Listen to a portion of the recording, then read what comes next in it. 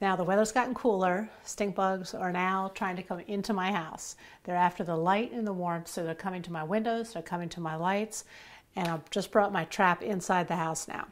I take the pheromones out. You don't want to use the pheromones inside the house. And I have my light pack, which comes with both an AC adapter and a battery pack. It's very easy to use. You just plug it in. I'm going to hang mine in the kitchen here. I'm going to run it through like that.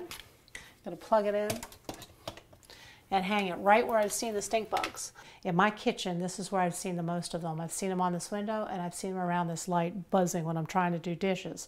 So I've put the trap here. I've taken the pheromones out. You don't want to use the pheromones inside your house.